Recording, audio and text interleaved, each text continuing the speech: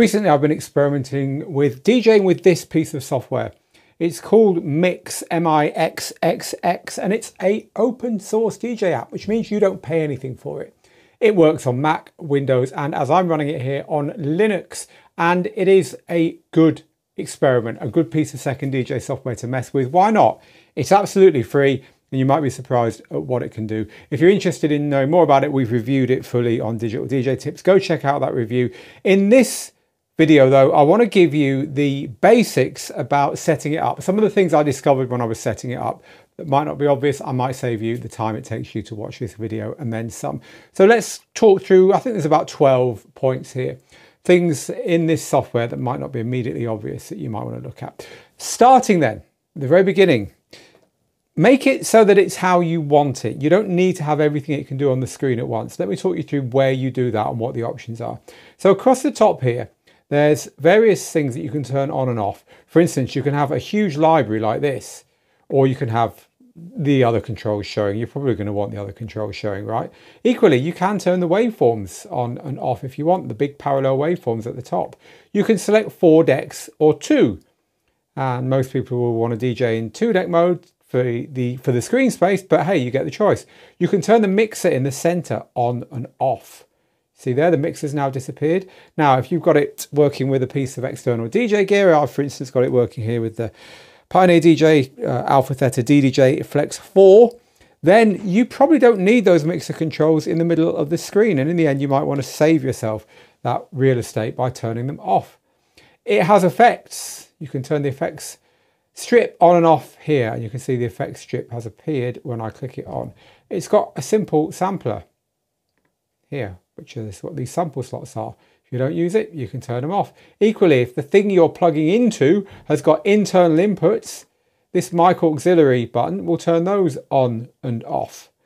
And so you can have those feeding through the software should your audio card allow it, and if not, why would you have them on? Also, let's look over at this side. So over this side, we've got settings. I'll tell you why this is confusing in a minute. But for now, I'll click on it. So you can see there's all kinds of extra settings here. Now, some of these are duplicated. For instance, the mixer will be turned on again if you click in here. But we also have various other options. So within the mixer, I can decide if I want to see or not see the main and headphones mix controls. Again, it's saving me space if I don't. EQ kill buttons, crossfader can be taken off if you don't use the crossfader, etc, etc. And there's all kinds of things. You can tweak the effects units, you can tweak the sample, you can tweak whether you see the preview decks and the cover art in the library. I never look at cover art, so I don't have that switched on, but you might want that switched on. So you want to experiment with these, and you can even change the size of the decks if you want to show the decks themselves. The word spinny will show you the decks. You can see they've now appeared. I can change the size of them by clicking on here, full, compact, or mini. So lots of stuff to play with there. I don't have the deck controls on at all. They're not my thing, so we'll turn that off again. Right, so you can hide that by clicking up here. Now at this point, you might think, hang on a second, surely DJ software should have more settings than that. You'd think that settings menu at the top would give you those settings. It doesn't. And if you're new to this, it might take you a second to find the real settings. You do it by pressing the Control or Command and P for preferences. They call them preferences. So Control or Command and P will get them up. And when you make that keystroke, this is what you see. A preferences panel appears here. So for the rest of my tips, we're going to be in this preferences panel. So the first thing you're going to want to do is configure the audio, and that's what sound hardware means here, for your system.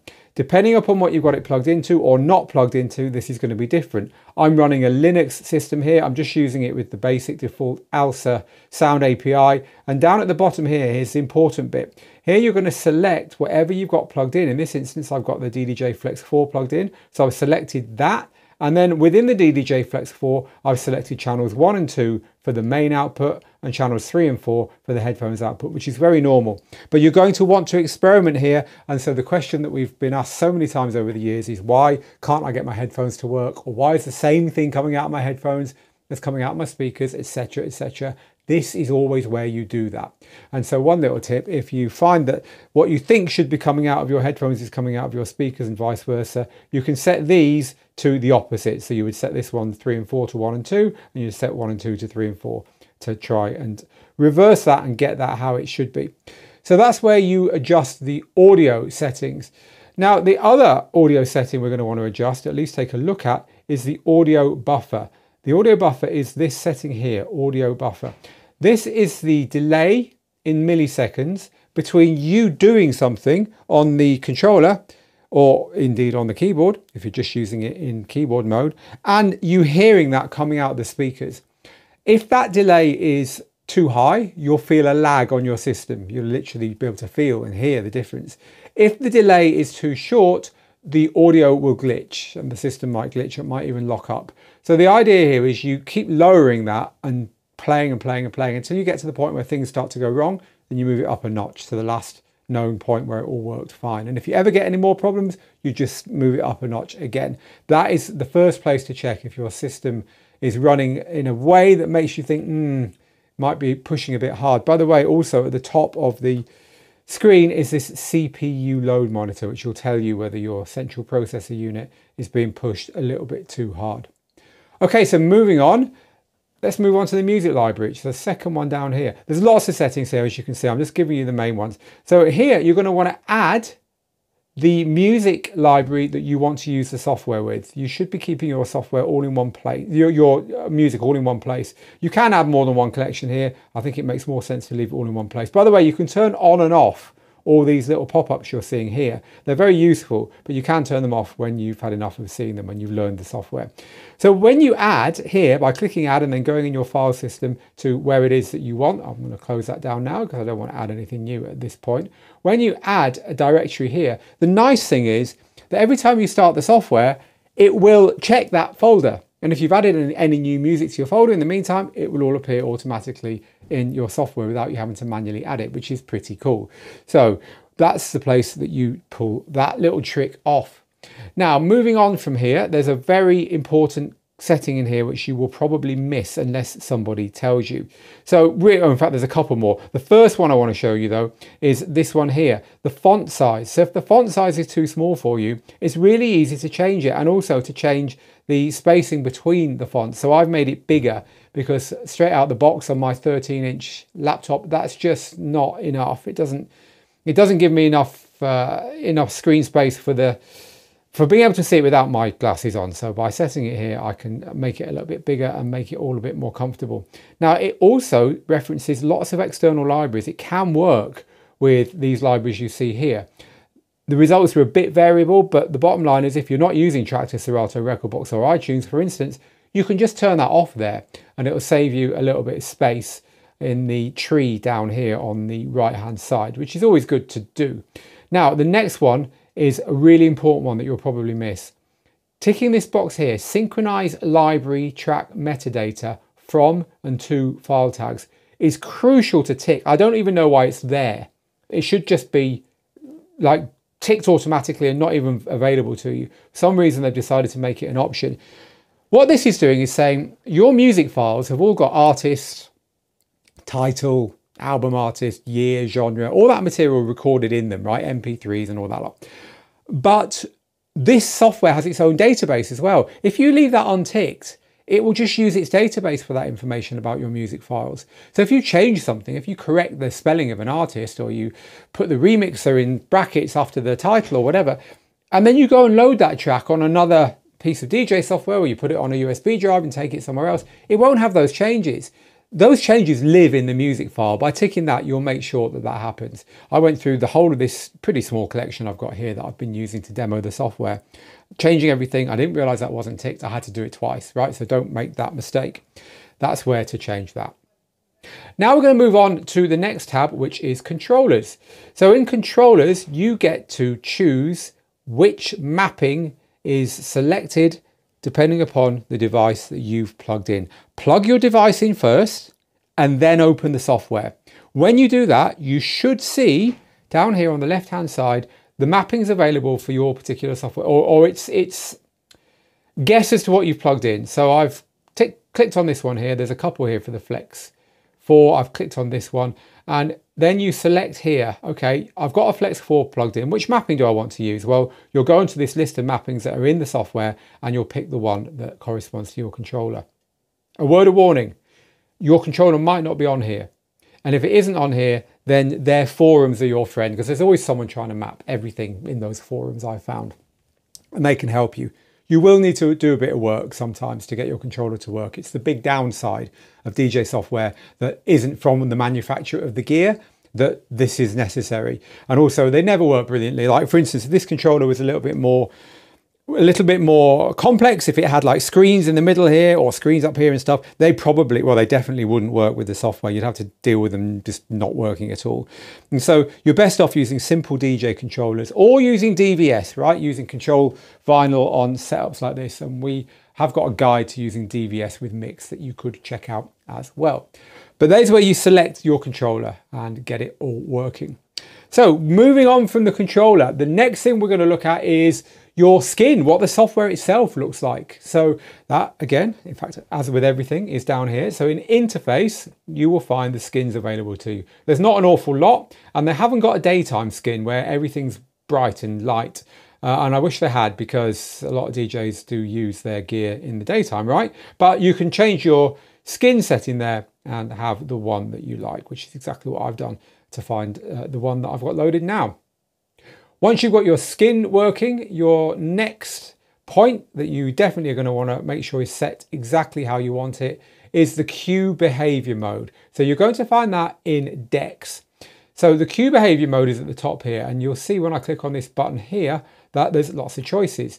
You can have mix mode, you can have Pioneer, Denon, Numark, and the final, which is the stutter cue mode. These are all different behaviors when you use the cue controls. So basically, it decides how the cue control behaves itself, as far as whether it plays or whether it only plays when you're holding it and so on, and what the flashing lights do, depending upon the hardware you're used to. It's nice that you get the choice there. I'd say just play with them. And if the cue controls aren't doing what you think they should be doing, this is the place to go to fix that. Once you've done that, the next place to go to is to scroll past all the other bits and pieces here. You've got Mixer here where you've got your crossfader curve. You can change your effects. You can change how auto DJ works. You can set up live broadcasting and recording, but they're all optional. This one isn't though. This is the beat gridding, and this decides how beat gridding works. So this is all set up as is, and that's great. But what you should decide is whether you want to assume for every track it beat grids that it has a constant tempo throughout. And they're saying this is recommended. Now, yeah, that's fine. It is recommended as long as every track you play has got a constant tempo. If you're a dance DJ, if you play modern electronic music, that's probably going to be the right box to tick. What that means is that as soon as it's worked out the BPM and where the first beat is, it can put a very accurate grid over the whole waveform, over the whole track, and it's likely to be perfect every time. But if you're playing music that's non-electronic, that's funk, that's disco, that's soul, that's played by a real drummer, all that kind of stuff, then that's not going to work because the BPM varies slightly throughout. So by unticking that box, you're telling the software, look a bit more closely. You will get slightly less accurate results overall, but they will be much more accurate on the difficult tracks. So as a whole, this is the best one to tick when you've got a mixture of music in your library, or rather to untick when you've got that wide mixture of music, if you're an open format DJ, basically. Now, the next thing is key detection. Key detection is great, but you're going to need to tell it how you want it to show you musical key. So you can have musical key show to you in the traditional musical key format. You can choose what you want and put what you want in the boxes here against the traditional musical keys. You can have it in OpenKey format, which is what Traktor uses, or you can have it in what they've cheekily called Lancelot. Lancelot, what does that remind you of? How about the Camelot?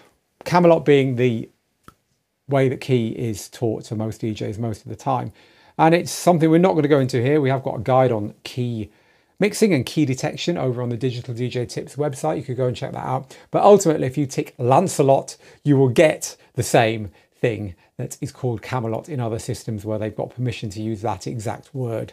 There's a bit of an easy to crack puzzle there, and that's the one to tick for most DJs most of the time. So I suggest that you do indeed tick that box. And we've reached the end of the things that I think you really ought to change on this software to get started. I guess one more, which is probably worth pointing out, because if you look at the library on here, it looks a little bit different to how it looks out of the box. I'll show you how it looks out of the box. What we'll do is we will start a new crate here. So I'll click create new crate. We'll just leave it called new crate. And then I'll select our new crate. So out of the box, let's just put a track into this new crate so I can show you how it works. Out of the box, this is how it lists your music. It's got a little preview window. It's got a little bit of the cover art. It's got when you last played it. It's got the album it came from. Then it's got artist and title, rating, genre, key, BPM, and duration and date added. No year. There's no release year here. There happens to be one in the album title, but there's no release year here, and so on. You might not want this. For instance, album. What the hell? No one needs album in a DJ collection because they're all individual tracks, right? At least everyone I know. So you could get rid of that entirely like that. So now you've got more room for everything else. You can rearrange these by clicking them and dragging them around if you rather have the title before the artist, which I do. You can make them bigger or smaller by clicking here and dragging. So you've got enough room for everything. Ultimately, you can rearrange this exactly how you want it, which is what I've done in this library here. I've got rid of the cover art. I don't need that, etc., etc., etc. And so this is well worth doing if you find that there's no room for everything you want or there's stuff you don't want on there.